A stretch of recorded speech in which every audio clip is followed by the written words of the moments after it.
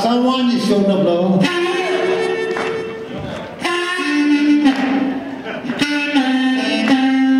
Have you ever been mistreated by someone you shouldn't have loved?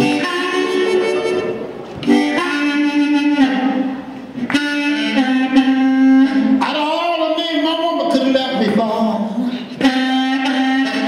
she left me for the garbage man.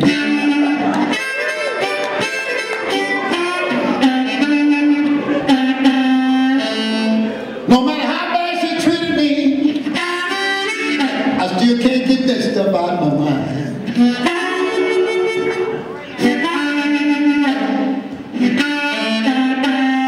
No matter how bad she treated me, I still can't get a good loving out of my mind.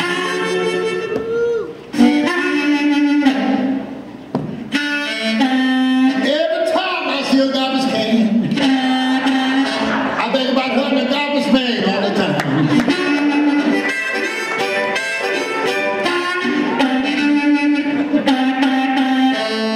If I ever get my woman back, I'm going to buy myself a garbage truck.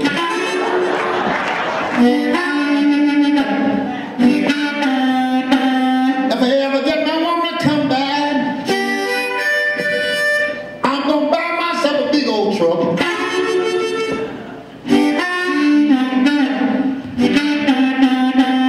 When my garbage can get full, I'm gonna take it a different way out in the woods.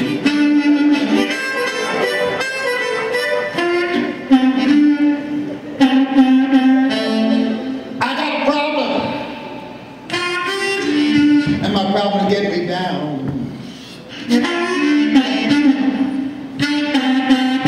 In fact, I got three big problems. And all better get me down. I got a problem with my woman, with my girlfriend, and my wife.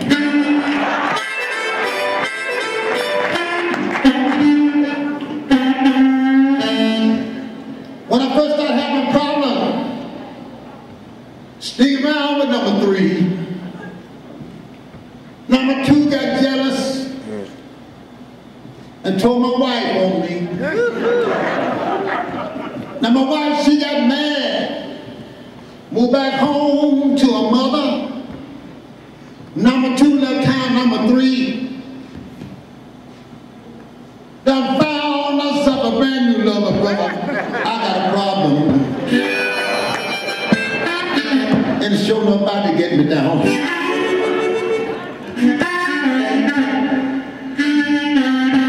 Lord, I got a problem with my woman, with my girlfriend, and my wife.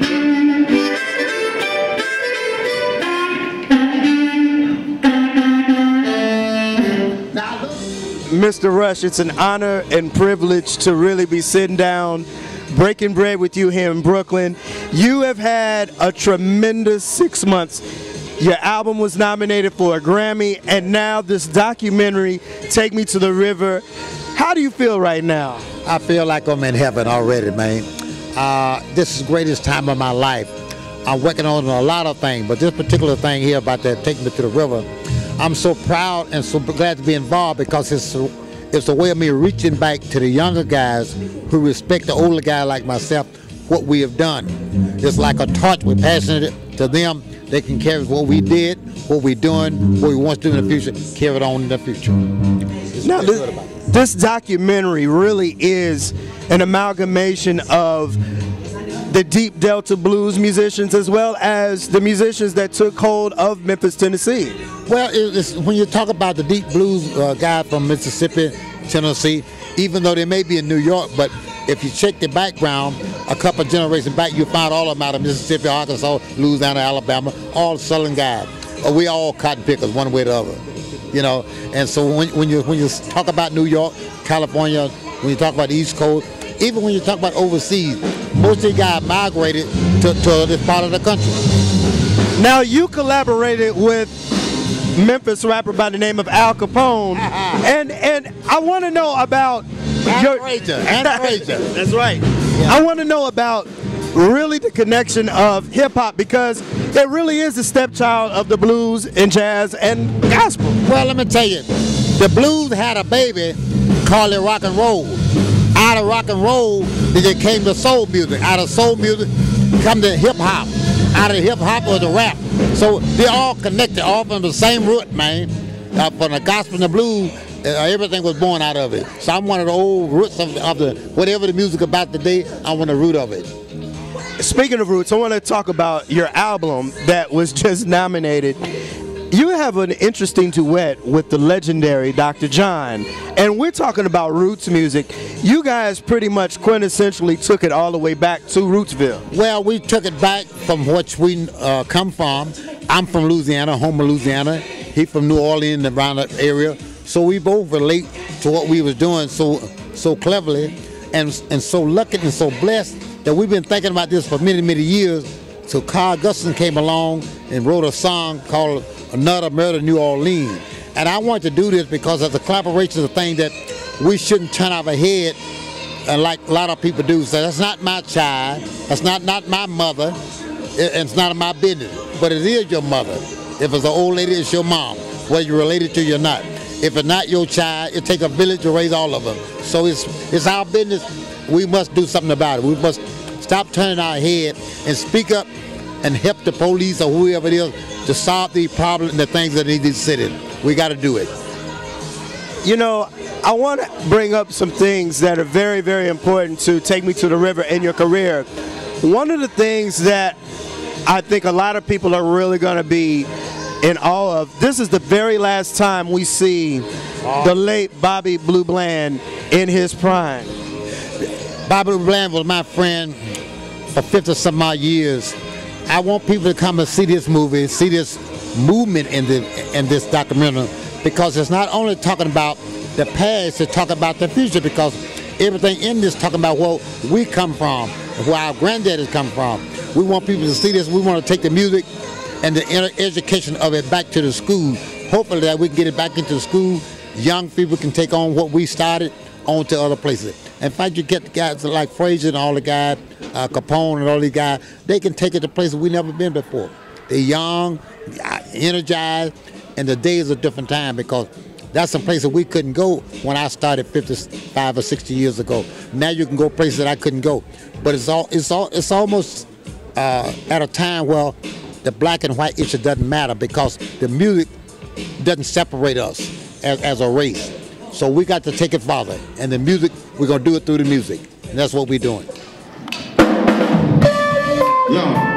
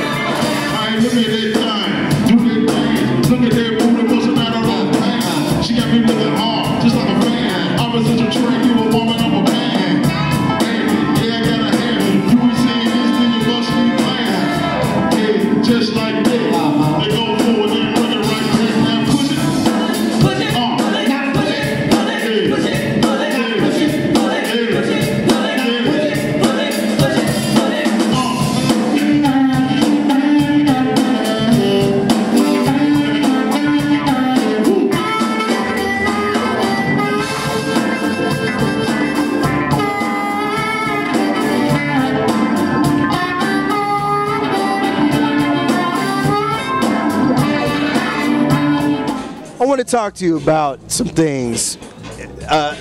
One of the things that has happened in your career is that you've had a dynamic of three things that have helped your musicianship. You are an outright dynamic vocalist, but you also play the harp and you also play the guitar. And I understand that your father was very, very important in helping you get the beginnings of this. Well, my father being a preacher and a pastor of a church, I respected him so much of what he done. He respects me as so much what I was getting ready to do as a child. Didn't know it was going to come to this. But my father was a kind of person who never told me to sing the blues, but he never told me not to.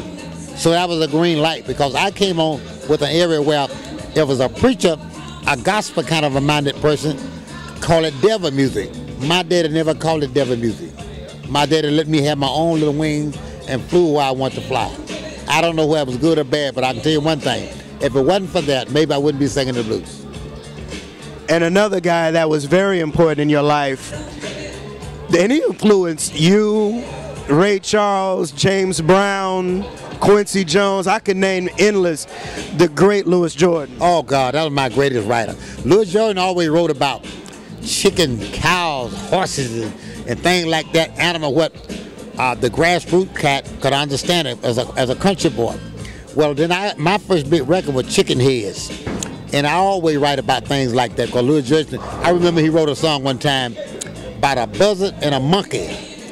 The buzzard and the monkey was a friend. So apparently the buzzard was his friend to the monkey, that the monkey was a friend to the buzzard. So the buzzard convinced him to ride in the air with him. He got up in the air, he said to himself, said, now, I got some art with this monkey. Here's a time that I'm gonna harm him, I'll kill him. So he got up in the air and he did like this, and the monkey put his tail around his neck and it choked him. And the monkey said, hey, so I got you now. The buzzard said, why are you choking me? He said, well, straighten up and fly right and cut out this zigzag. So Louis Jordan wrote about, straighten up and fly right. So I always got my little thing from Louis Jordan. He was the best to me. Now, if you think about Muddy Waters, Howlin' Wolf, I like that Howlin' Wolf because his voice was so grousily. I like the Muddy Water because he dressed so well. I like the Little Walter because he was so swift with his harmonica. I like the Sonny Boy Williams as a harp player, but I like his vocalist thing. I like the Ray Charles because he played so well. I like the Jackie Wilson because he was so devil in what he was doing. And all of these things you can see in me. It's just like a bowl. You get a little bit of that, a little bit of this, a little from this guy, a little from that guy. You put them in a bowl, you stir them up, then you got a Bobby Rush. And you know, that's funny because, you know what's really funny? You have really took a lot of the rudiments of Louis's band, because he had the Timpani 5 and he sounded like a gigantic band, and that's the sound that you brought to your blues ensemble. That's right. I brought that because it was two things. I liked it, and that's what I understood. And it was economical, because when you got 4 or 5 guys sounding like 20 people, then you could go into a club and present them with a price that they can afford, because the chitlin circuit is something we shouldn't all forget, because we all come from that. And I cut like that, record like that, because they can afford me. Because one thing for sure, you shouldn't burn the bridge down that brought you across. Because from B.B. King on down to whoever you name, we all come from that way. They call it chitlin circuit. And we all come from that way. But sometimes we get so big in mind and heart, the big manager and the record company put us in a place, we forget about them little guys with the 200 or 300 seaters, and none of one got us to where we are now. And I don't ever want to cross over and cross out. You know, I've seen you play an intimate guitar set, and I've also seen you play with your harmonica. And it's weird because those are very, very important elements, not only of the church, but also the blues. Elaborate a little bit on how the harmonica really was really kind of one of the beginnings of the blues. It was one of the first instruments, even when David played the harp, because it was it was a string harp and it was a finger harp and wind harp, but it's all about the harp thing. And since you mentioned that, tonight I had planned to do something with the band that I'm gonna change. Just talking to you now, I just changed my mind. Something I was gonna do with the band tonight, I'm not gonna do it with the band now. Just because you said that. Just watch tonight. I'm gonna vary a little bit from what I had planned to do and do some thing with the harmonica and show the kids, to show the people that we don't need all this glamour stuff around us to be real. Because the most fun I ever had in my life was with 2 of us.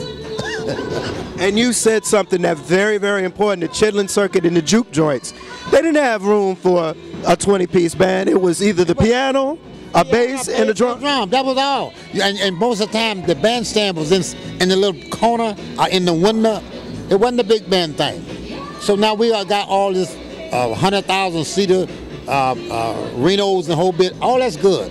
But the most fun I ever have is when I'm one-on-one. Sitting in a little club, see 60 people at a bar, you're playing by guitar and just playing. Now you know the money is good when you get the bigger, with the bigger venue, you bring the bigger money. But the bigger thing for my soul is when I'm sitting with 100 folks in the house. That soothes my soul.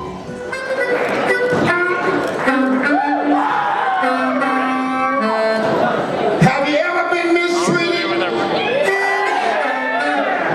someone you should have loved.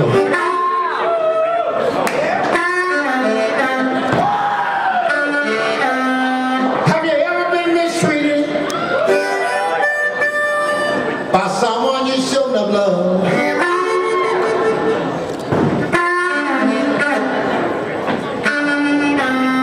Out of all the men my woman could have left me for, she left me for the garbage man.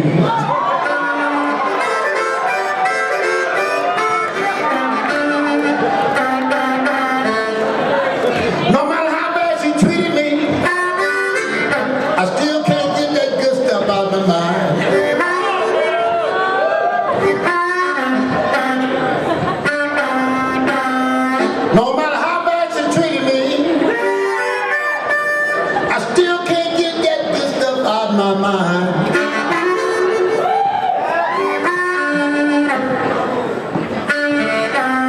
Every time I see a garbage can,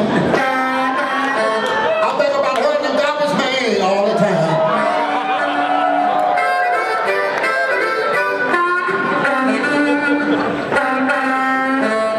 If I ever get her to come back home,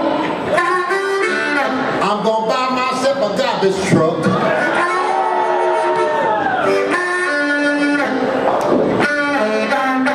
If I ever get my woman to come back, I'm gonna buy myself a big old garbage truck.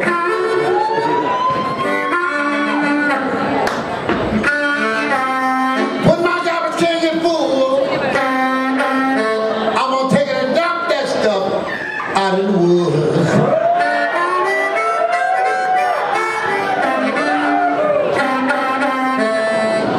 I got a problem, and my problem about to get me down.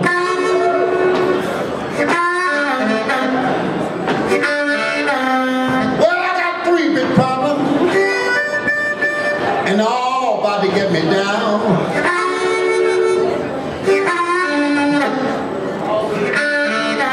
Well, I got a problem with my woman, with my girlfriend, and my wife.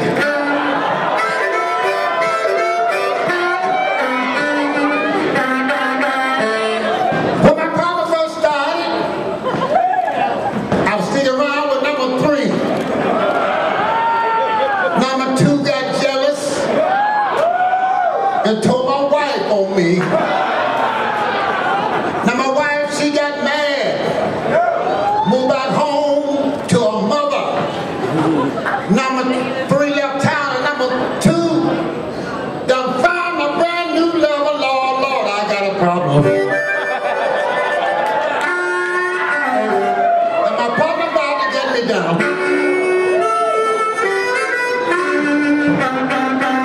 Well, I got a problem with my woman,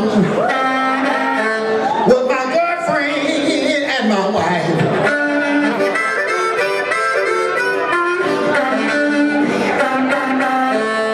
I love number 1, and I love number 2. But number 3 do thing number 1, and number 2 won't do. Number 1 got plenty of money. Number 2, she can cook. Number 3 can't cook, don't have a dime, but she sure enough got some good honey. I got a problem. And my papa about to get me down.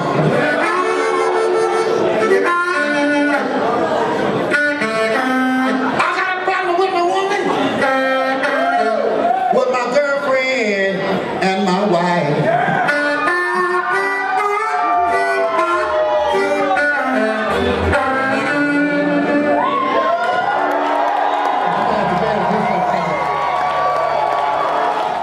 Bobby, I'm going to take you on home to Soulsville.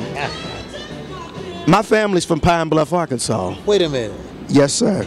Yes, sir. My family is from on my mom's side, and it was Oh, man. You shouldn't do me like this. now. This is You shouldn't do this to me, man. Bobby. I understand. Oh, man. You shouldn't do me like this, man. I have to. You're homeboy. I'm technically yes, because my grandmother And yeah, my grandmother and her family, they're from Wabasuki, and that's right down Highway 79. And Pine Bluff has a very, very important niche in your life because it was the first time you really decided to pursue blues full time. And let me tell you something. See, you the only one that knows. See, Wabasuki and Wabasuki just a mile apart. Right. My first girlfriend in Wabasuki, not Wabasuki. Listen, man. Yeah. And I walked all the way from there to Ortama to buy her a pop. I walked from Wabasuki to Ortama. Your feet were tired. Oh yeah, but I was in love, man. Boy. Yes. I mean, it's wild because that was you pursued the blues full time there, and also you met a gentleman that was also a very important part of the blues, Elmore James. Elmore James worked with me at in Pine Bluff, at Jackrabbits and at Jitterbug back in the early 50s. He was living at that time in a place called Canton, Mississippi. I got him to play for me for 3 days for $54 a weekend. I paid him $50 a weekend. $50 and $4 for transportation for the weekend. Let me tell you how this happened. Now this is a bad story. There was a guy in Chicago named Lee Robertson, was engaged to a lady, had Delta Burial Company, 2 funeral homes. He was engaged to this lady, and both of them equally my friend. So he came down, he was engaged. He said, Bobby Rush, I want you to come to my wedding. I said, I will. Lee Robertson is his name. And he said, when you gonna get married? He said, I'll let you know. I said, okay. At the meantime, he and I got such a good friend. He would take me to the club when they didn't have a funeral. He wouldn't take me to the club because I wouldn't let him. He'd take me a block from the club. I would get out and walk to the club because I didn't want nobody to see me riding in this hearse. He would take me to the hearse because he had a new hearse, you know. So Elmo James was there one day. He was with a little place called Belzoni, Mississippi. I said, I got a gig in Pine Bluff, Arkansas, man, at the Jackrabbit. He said, well, how much you paying? I said, well, how much you want?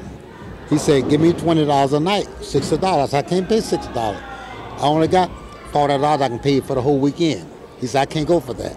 Can't go for that. I said, well, we were sitting there talking, and finally, my friend's wife, or going-to-be wife, walked out. Good-looking lady. He said, wow, look at that lady. He said, I'd do anything just to talk to her. I said, you will? I said, maybe I can fix it up if you work this place and go to Pine Bluff, Arkansas with me. He said, you fix it up. The long story short, I fixed it up so they could talk to each other, whatever they did while I was gone. Every other week, Elmo James would go to Pine Bluff and play for me free because I hooked him up. So I got Elmo James to play for me free on 6th Street in Pine Bluff, Arkansas. Yeah. You know, it's Jackrabbits. Jackrabbits. You know what's really interesting about Elmore James is that he was really one of the pioneers of the slide. Well, let me give you a story about Elmo. There was a guy called Boyd Gilmore. Now you back and look at Boyd Gilmore was Elmo James' first cousin, 2 brothers and sisters children. And Boyd Gilmore was the slide player who taught Elmo James. And he was playing with me in my band when I met Elmo James. That's how I met Elmo James, through Boyd Gilmore. When you saw him play, did you in a million years think that this man was going to really kind of put the fire in not only guitar but blues? I never thought that he would be this important to blues or my life, especially my life. Because at that time we were just guys playing around. He wasn't that popular. He was popular among us because we knew him. But you follow me? But we were just going up. We were just doing what we do. So Elmo James told me one day, he said, Bobby Rush, so you're going to make a lot of money one of these days. Well, I've been playing around, making $5 here and $5 there. And I couldn't perceive that I was going to make a lot of money and doing something that I would do free. You know, because I was doing it for the love of it, not for the money of it. Elmo James told me that long years ago. You know, and when you're talking about the slide, he's the king of the slide. He was the king and still the king of it. When you heard Dust My Broom, I recorded that in 1960 something myself. He said he's gonna get up in the morning. I believe he dust my broom. Now a lot of people ask me, so what do you mean by dust your broom? I mean he gonna get up in the morning, he gonna leave. I mean whatever you have here, you have it. Whatever I left here, I left it, and I'm just gone. All I want is look on the other wall, get me an old guitar from me. That's all I want. I got me someplace else to go. I know you got another man. Yeah, if you're willing to let bygone be bygone, just walk away from it. Then they hurt her feeling about it. Just look on the other wall. Hang me down my walking cane. That mean a walking cane. That mean give this little thing, what he had on his back, whatever it was, he gonna leave. He walking away. When you left Pine Bluff, you did what a lot of people of color did. They went on up to the big cities, and Man. Chicago was another hotbed for you. It was another place that I thought I could display what I was inside of my soul and heart. I went, but I was disappointed, but I overcome all the disappointment. The disappointment I came up to, I was going to leave the southern state, go to Chicago, where the work was better. You'd be treated better, I thought, in the whole bit. But I went there and got a job. I think it was before Freddie King started playing with me. J.B. Lenoir introduced me a guy in Robert, Illinois, who's had this friend of his had a club in Phoenix, Illinois. It was a white club. He got me a job. He said, "Now I can't work this job, but you can." I didn't understand what he was talking about. It was a club that we worked behind a curtain, day in and day out, but they never want to see your face. They want to listen to our music, but they didn't want to see our face. We play behind a curtain. But he was kind of a racial kind of a person. He said, "Bobby Rush, you can do it, but I can't." I didn't understand him because I didn't know anything. I didn't know that much about black and white issues, but he did. He said, I can't wait behind a curtain. Well, coming from where I come from, down in Sherrills, Arkansas, and Pine Bluff, Arkansas, we didn't know anything about anything but black folks. Because my daddy was a farmer, everybody was that black. When we went to school, all the teachers was black. So we didn't know about we didn't know about that. We didn't know about the racial thing because everybody was black at the church, everybody was black in the cotton field, everybody was black at school. So I didn't know anything about that, but that racial thing. Then I came up in Illinois in the early 50s. I met a lady that I got married to in Kewanee, Illinois. In this little town, there was about 30,000 people in this town, but there's only 18 or 20 black people in this town. So then our first child was born. I remember my wife after said, "Son," said, "you're going to this school. How many white kids in school with you?" He said, "3 of us." He didn't know anything about no black and white issue. That's my son. And I was just almost the same way because I didn't have to work for no one. I didn't have to chop cotton, pick cotton for no one but my daddy. He would go out and contract the field, go all up in England, Arkansas. You know what the name of the place. That's right. And he would contract the whole field and pick them. But he would have black folks picking for him. I didn't have to pick for nobody else. Work for my dad. Bobby, explain to the viewers, there is a very, very unique difference between the Mississippi Delta blues, Chicago blues, and the blues is a little different in Louisiana as well as Kansas City. The blues is the same, but it's a little different in the different regions. The story is the same, it's just the approach is different. When you got in Chicago, the same guy was in Jackson, Mississippi. It's the same guy who mortified himself when he got to New York. He tried to speak a little better, he tried to talk a little better, tried to know a little more about what he was doing. Because when he left Mississippi, he said, "I'm going to New York." But when he got here, it was New York. You understand? That ain't much different, but just the approach of it. Because he wanted someone, or she wanted someone to think that they was educated enough to handle themselves in a lot of situations. But the main thing about the blues, if you're a blues singer, and some people don't want to be called blues singer because it's something less than something else. But writers, reporters, radio station, TV station, all blame for this. I blame them for that because they want to talk about the blues being something less than something else until the white guys started doing it. Then it was all right to do. Now you got a few of the guys who's still around who don't want to be known as blues singer because they don't want to, maybe it's too black for them or too whatever. But one thing for sure, everybody knows Bobby Rush. what you see is what you get. I'm proud of who I am or what I do. I'm proud of my dad. I'm proud of my mom. I'm proud of the root. Proud of where I come from. That don't make me less than something else because I didn't have a chance to do what they are doing. Because I'm God's child. And I just do what you see is what you get.